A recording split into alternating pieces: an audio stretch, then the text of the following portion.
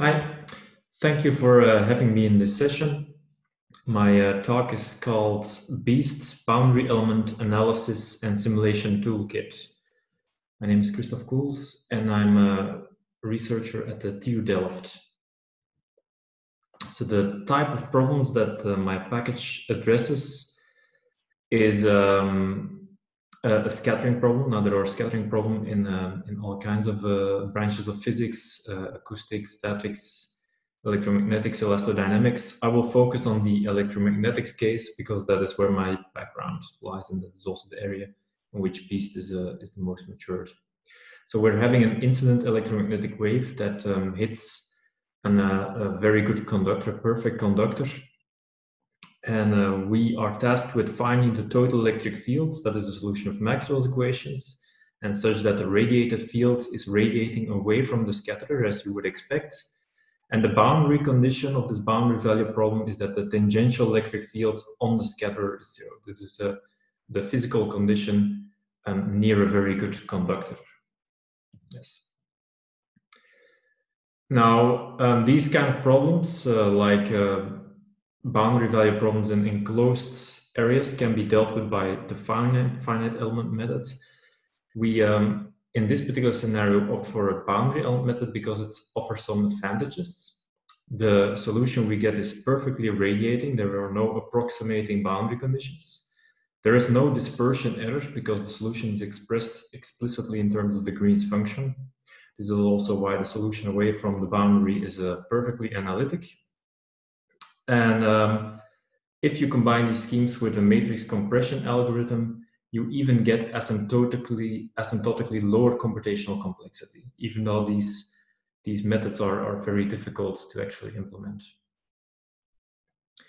The mathematical description is done by reducing the boundary value problem to the boundary of the domain, and then you end up with an integral equation that is phrased in terms of the induced current J, which is also the boundary value, the tangential boundary value of the magnetic field, n cross H, on the surface gamma of the scatter, of the obstacle from which your wave scatters away.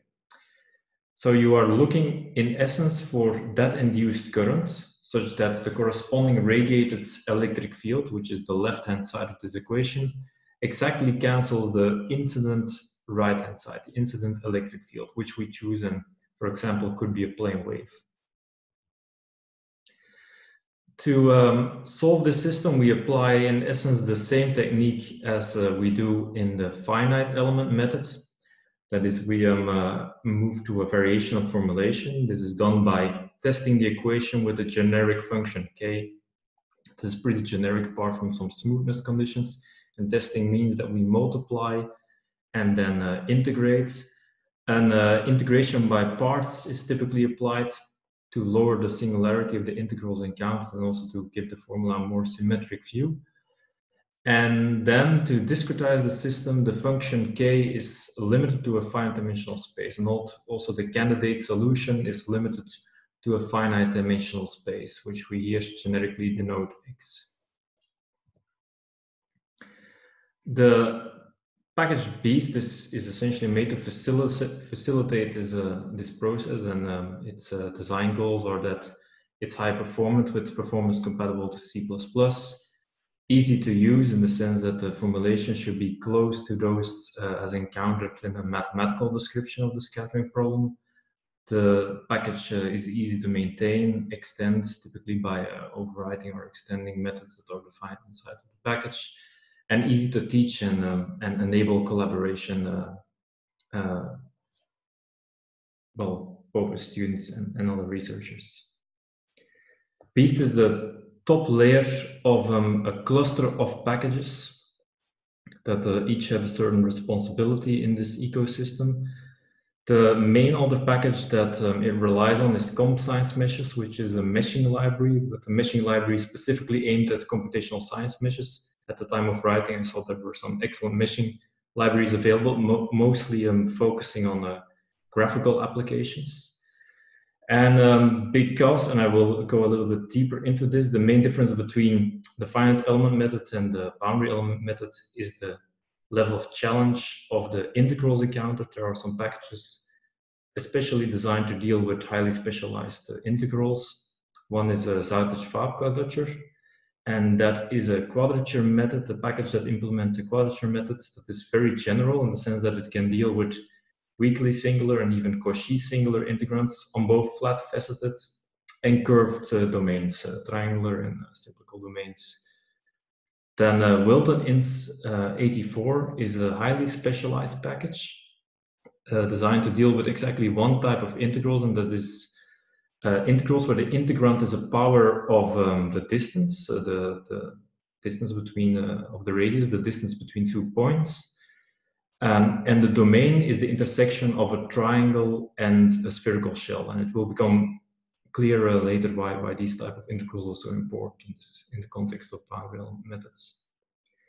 And BEAST ties all of this together. It contains the local and global description of finite element spaces, the operators, and it links the various geometrical configurations to quadrature strategies.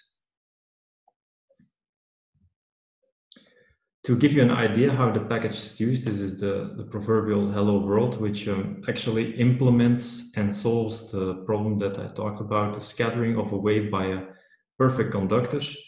So typically you create a mesh. The mesh is, like in many other cases, a type wrapper around a vertex array and an index array. It comes with a rich API that can deal with all the issues that one would typically, all the challenges that one would typically encounter in the context of boundary element methods. On top or subordinate to this mesh, one can define finite element spaces, which are spaces of functions that are based on continuity conditions, and that when restricted to a single, for example, triangle of the mesh, have a rather simple polynomial content. The left-hand side in our formulations are integral operators for acoustics and Maxwell problems. The two basic integral operations, the single layer and the double layer, are predefined in the package. And the right-hand side is a known field, and also for these two types of physics, plane waves are implemented for both. The difference is that the electromagnetic plane wave has a polarization, which does not make sense for a pressure wave. The actual writing down of the variational problem happens in terms of generic trial and testing vectors, which you can declare, and by linking them with the finite element spaces, with the element sign, which is translated in this macro to a pair and then stored in the dictionary for later lookup. But it makes it look a little bit closer to the mathematical problem. And then these descriptions can be solved. And solved means assembled and solved by various solvers. The two main solvers that are implemented right now are a simple LU solver and a GMRS solver. But I hope to expand in this area of the package. The result is actually a vector of coefficients. And in order to get something meaningful from this, you typically want to do some post-processing. The simplest form of post-processing is to interpolate the functions in the centers of the facets that make up the mesh. And then you can make a plot like this, and a plot of the norm with a color scale gives you an idea of where the current is induced, and you can see the effects of polarization. For example, the plane wave was coming from the bottom of the screen here. Other things that one might be interested in are the field in the vicinity of the scatter, for example, to examine where the energy density of energy deposited is the highest, and the far field, very far away, a limiting case, very far away from the object. And in electrical engineering, for obvious reasons, this is sometimes referred to as the rate of cross-section. Because of the field very far away from the object is high, then these objects in that direction are very visible on radar. And then you can, using plots, I rely on plots to make various pictures of these secondary quantities. Here you can see, for example, the far field along an arc, a meridian arc, going from 0, North Pole, to pi, South Pole. And the near field both as a heat map and a contour plot in the vicinity of the object. And you can see that the contours are detached from the object, which is typical for a radiating solution one that carries energy away from the scatter. There are various assembly-like methods that are a little bit different from the main assembly code, but are specialized to do this post-processing, and that have a pretty straightforward usage pattern. The core of the package is the assembly loop, and probably many of you know assembly of finite element methods, so I will mostly stress here the difference between finite element assembly and boundary element assembly. Boundary element operators are integral operators, not differential operators. Integral operators that are based on the Green's function and that have any 2 points in space communicate. And the consequence for assembly of this is that the matrix that will be assembled is a dense matrix, and the number of for loops in the assemble routine essentially doubles. We're not having a single geometric loop, but a double geometric loop. The role of assembly data is similar as in finite elements. So in finite elements and boundary elements, a basis function has contributions from a small number of often adjacent geometric entities. And the assembly data gives you, in a sense, the transposed information. Given a geometric entity, it tells you which basis functions are relevant to that geometric element. Quadrature data is computed before the double for loop because it will be used over and over again. So it makes sense to compute it here before. And the most important difference here is that based on the geometric configuration, the relative position of the two geometric elements under consideration, you select a quadrature rule. And the type of quadrature rule is encoded in the type of the object strat. And then you call the routine that is responsible for the computation of all local integrals, which then will be scattered based on the assembly data in the main global matrix. Now, this is actually real dynamic dispatch, but fortunately we don't suffer in performance. So the compiler optimizations are strong enough here to give us the desired performance. There is a limited amount of parallelism in this code. We're not using coloring schemes, which are a way of doing a log-free multi-threading of finite elements. The reason why I'm not doing coloring-based schemes here is that the generality of the finite element spaces that I ambition to support goes beyond the typical finite element spaces where the supports are, for example, all triangles around the vertex, or all triangles that share an edge, or something like that. And coloring schemes rely on this connection between topology and function definition. So rather, I order all degrees of freedom along a space-filling curve, and then I subdividing in different groups. And because they were ordered along space-filling curves, their joint domains are fairly regular shapes in the sense that their boundary is small in a sense compared to their interior. And this allows us to simply divide degrees of freedom over multiple threads. Some work that relates to geometry near the boundary will be done double, will be done twice, so you will lose a little bit of performance.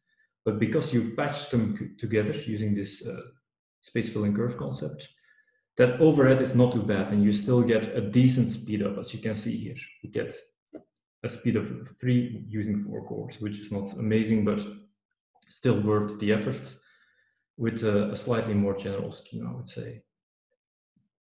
One thing that I think is unique to BEAST is the support of retarded potential integral equations. These are time domain boundary integral equations.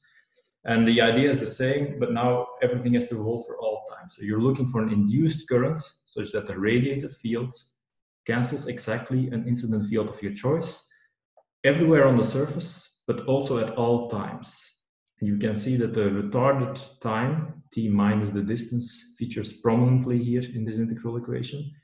It requires its own special assembly routine, which is fairly complicated, and the time dimension is dealt with differently than the spatial dimensions. There's also a relationship between space indices and time indices. The only time indices that are active, that receive non-zero contributions, are those that correspond to times that are exactly the time that the signal needs to travel between a pair of geometric entities. but the use of these methods is almost the same. The main difference now is that your finite element spaces are defined to be the tensorial products of a spatial component and a temporal component. But from the user's point of view, this is really all you need. And integrals are done really accurately using Wilton-Innes 84, because these methods are notorious to get stable, so to get useful results out that do not explode as simulated time continues. And it's very, very important to use the highest accuracy quadrature routines, and that's why there is a dedicated package for it. The result, if you fix the point and you follow time, is this type of current that you see simulate and fluctuate and then go to zero again as energy is radiated into the space surrounding the object. Some other features that we'll quickly go through before I will go to the conclusion slide is that local operators also appear in boundary element methods. So finite element assembly is part of BEAST, and you can define quite a lot of them, fairly complicated also finite element problems here. For example, this is an eigenmode of the Laplacian defined on the toroidal object. It is also possible to write down systems of equations. What you need to do is you have to declare multiple trial symbols and test symbols, and then the different blocks that fit into this macro system will simply be communicated to the system by having various bilinear forms act on different pairs of trial vectors and spatial vectors. And the assembly routine will figure all of that out and will make sure that the correct contributions end up in the correct location. This is, for example, important if you want to do scattering by penetrable objects where both Cauchy data have a role to play. If you have a domain decomposition method where the equation is fixed, but the geometric configuration changes, then you can rely on a different feature of BEAST, which is the definition of finite element spaces as direct products of more atomic finite element spaces. And that is something that is demonstrated here. This is the case of multiple sheets that meet along a junction. In the equation, there is a term that acts as an interior penalty, and that will ensure that the current there fulfills the Dirichlet condition. The sum of all incoming fluxes will add up to zero. The formulation is the same. We defined the finite element space as the product of three others, and that can easily be adapted if you are dealing with different geometries of the same type. So that is where I would like to wrap up. What things do I think need to go still in BEAST? Matrix compression, speed up, parallelization, so the high performance computing stuff. Support for something else than acoustics and electromagnetics. So I would like to put static kernels in there in 2D, 3D, also elastodynamic kernels.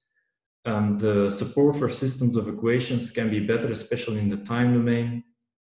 And I would like to come up with some generic algorithm that, given a very complex geometry, will know how to put it together and then come up with a system, and that will solve that multi-domain problem for you.